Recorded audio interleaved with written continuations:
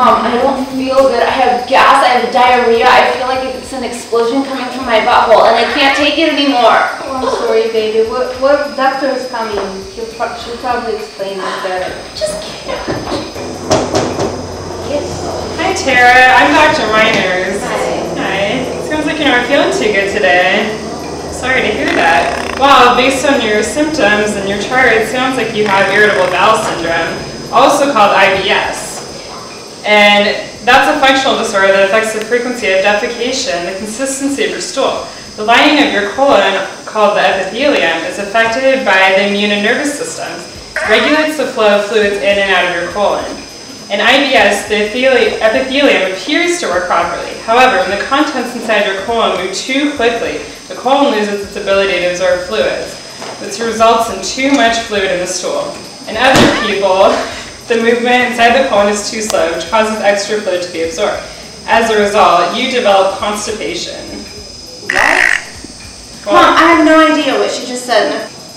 Would you please, doctor, explain us better what is going on with my daughter? Yeah, I have no idea what you just said. Alright, well I've got a video that might help you understand a little better. Thanks.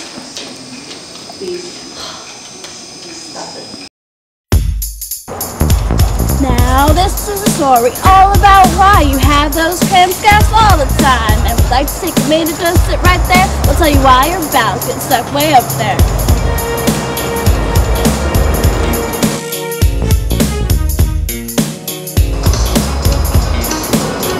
In irritable syndrome, also called IBS, your colon might squeeze just a little bit as chilling out, maximally acting a fool, spasm like crazy, not in order, not cool, or sometimes suck with no movement of poo, then you're all bloated with system pain too.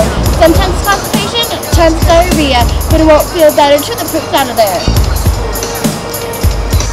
To prevent IBS, listen here, increase the fiber and avoid the bloating foods. Relaxation techniques to relax your rear. Breathing deep may help you be normal down there.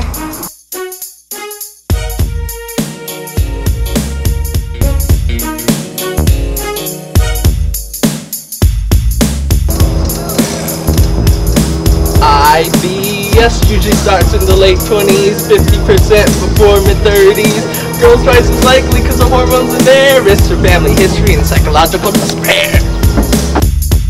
I hope that makes a little more sense now. Do you have any other questions?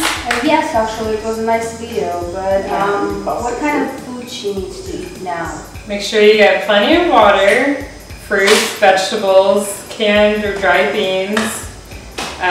Some fruits you can eat are apples and oranges, or you can have carrots.